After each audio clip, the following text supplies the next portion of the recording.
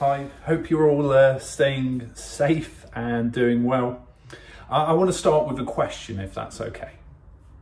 The question is, where has your church moved to?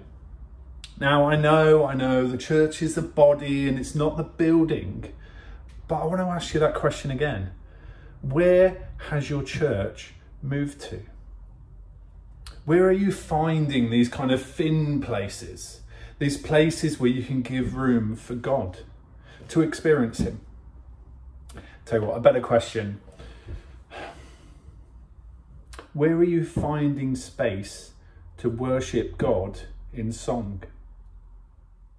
Where are you able to close your eyes and sing in a loud voice the truths of who God is? Now, I am sure maybe a few months ago, some people would come to church and not really be in the mood, not really be in the headspace to worship and to sing to God. They would be thinking about how bad their week was, and they would just find it difficult to sing about a loving God and a saving God when life was so difficult. Do you know, I reckon some of these people would probably turn up to church late just so they didn't have to worship.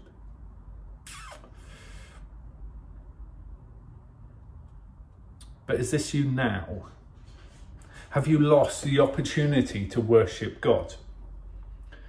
Now, we're in my kitchen, and believe it or not, this is possibly where I do most of my singing and most of my worshipping to God. There's a loudspeaker and it tends to get very loud, as I do, and the children have learned to just ignore me. But it's important, it's really important. Anyway, today we are looking at Psalm 98. It's a beautiful psalm, one that wants to discover why we worship, how we worship, and who we worship. Now, what I want you to do now, a little bit different, it's a bit kind of, we'll get involved. I'd like you to stop this video, okay? I'd like you to go and grab your Bible, and I'd like you to go and read Psalm 98 out loud for everybody to hear, okay? So, hit pause, go and get Bible. I don't know why I spoke like that. Go and get your Bible, Psalm 98, and read it. Once you've read it, come back, press play, and we'll go through it together.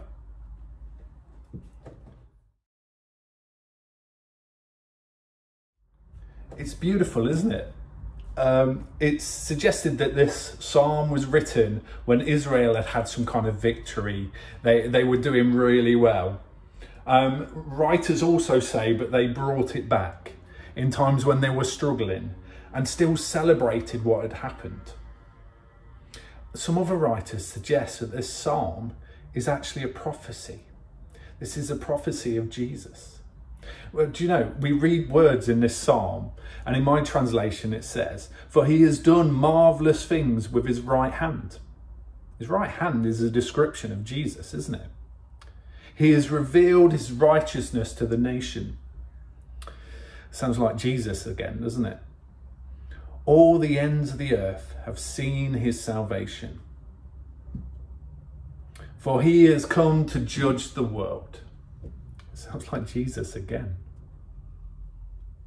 Can you see, in this one piece of writing, written 1,000 years before Jesus, it was true. And it would have been read by Jesus's disciples and other people that followed him when he was around, and it was true. And now we read it as Christians, and it's still true. What an amazing piece of scripture, isn't it? Absolutely amazing. But it's really interesting, this psalm, which has been true throughout the whole of redemption for the earth and will continue to be, starts with the words, "Sing to the Lord a new song." We have this song that is true constantly. And at the start, it's suggesting write something new, be something new. but I have a different suggestion of what this translation means. So yeah, let's go for it. Let's see how you do and see if it fits. What if the line that says, "Sing to the Lord a new song," isn't talking about, it's not talking about words. It's not talking about a style of worship. It's not talking about the tempo of worship, the musical instruments that you use, or how polished the performance is. What if, when it says, "Sing to the Lord a new song," it's talking about you? You and your faith. You, your faith, and the place that you worship. I heard earlier this week, and I've sort of forgotten about it, and it's been really kind of stirring into me. I heard worship is an act of faith.